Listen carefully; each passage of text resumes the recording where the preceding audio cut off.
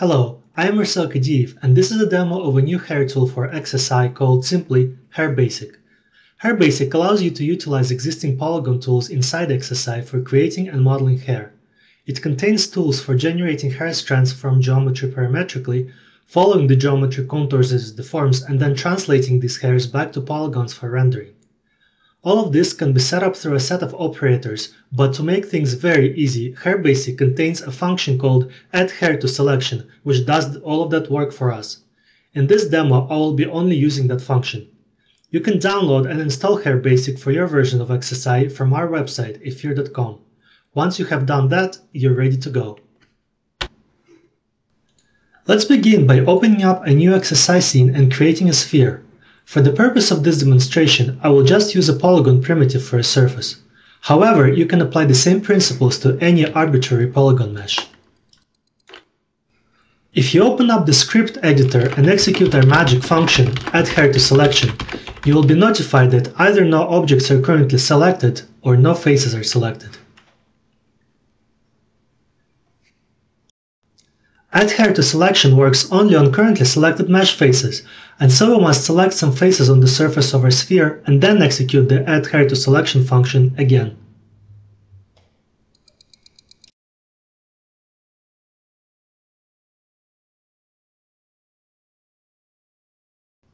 This time something happened. Our faces got extruded from the surface of the sphere.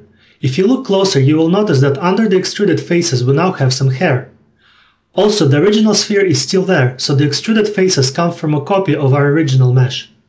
I will make the extruded mesh wireframe so that we can better see what goes on inside of it.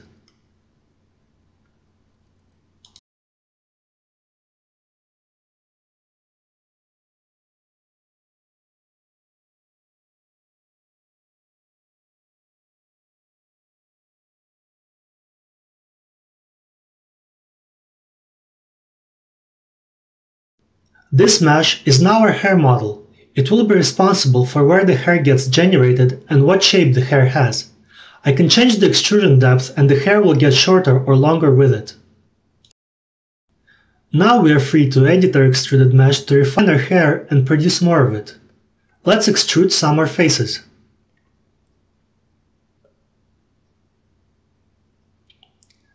The hair does not initially conform to the changes we made.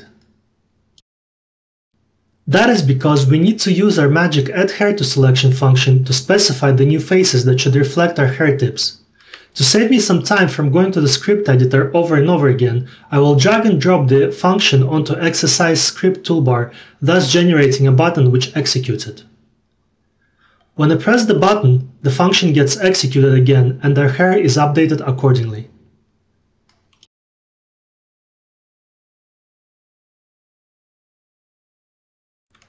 I can go and grab some of the extruded vertices and alter the shape of our hair tips in a freestyle manner.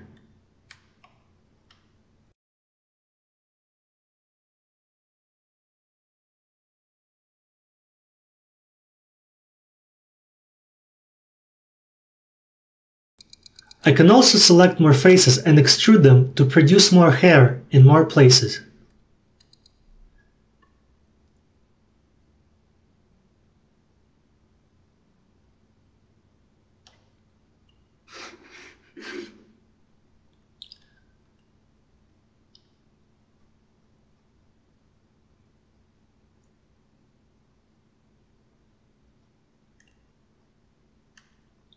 The extruding process doesn't have to be uniform. As long as we call Add Hair to Selection on proper faces, we will get predictable results.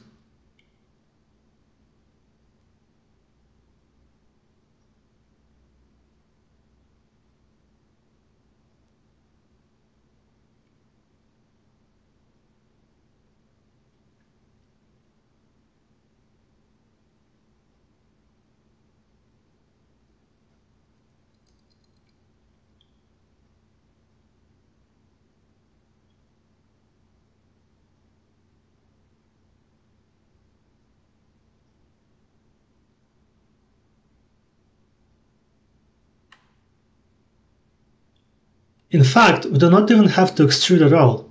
We can achieve same result by just pulling off some faces and calling our function.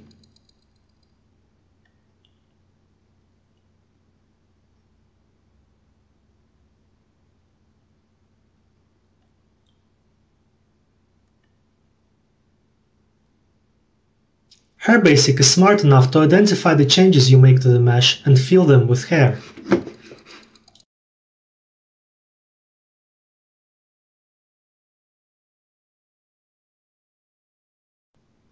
After having modeled the hair, let's go and look at its structure.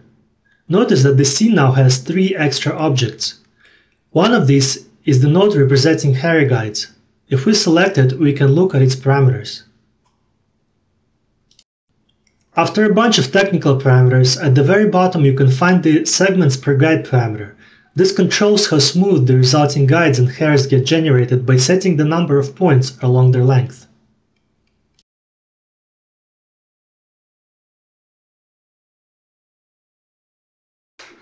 The hair model mesh is the one we just modeled, and we can hide it for now. The last new node is our hair node. Here we can see a number of operators in the stack, starting from an operator that generates roots. Inside of it, we can alter the number of hairs that get generated per each polygon, thus changing the hair density. Next is the hair from guides generator.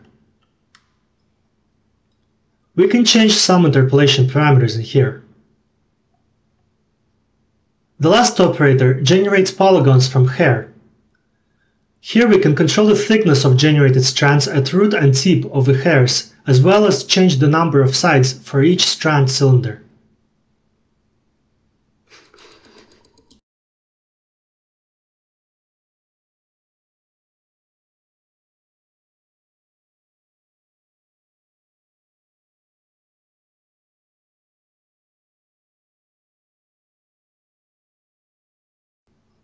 All of this hair is generated in a way that depends on the original sphere surface.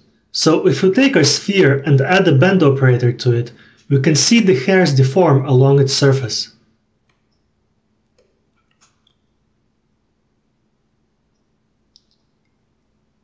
Likewise, we can modify the extruded sphere mesh and control the hair shape. This opens up a lot of possibilities for hair animation and dynamics.